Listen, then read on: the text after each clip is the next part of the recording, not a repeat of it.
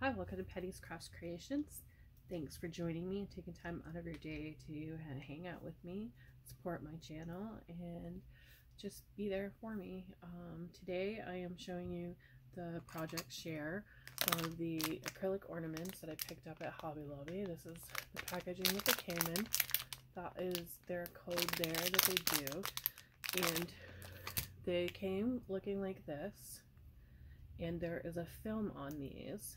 So you just peel that film off like so, and it reveals the crystal clear ornament underneath, but I'm not going to do that because I don't want to scratch it up right now.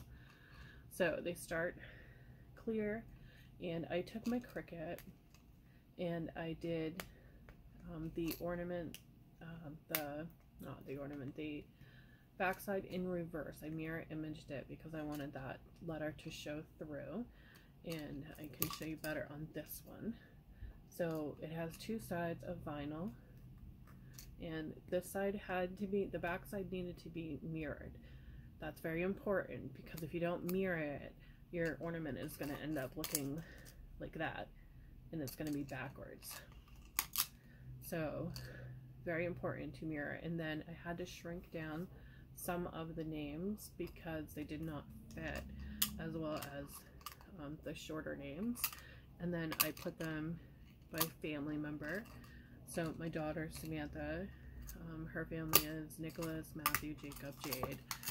So they are all together, and I'm going to be gifting these to my family instead of keeping them this year, because we already have the metal ones on our tree that we have on the wall, and I did a video previous last week I think it was, of what our tree looks like this year.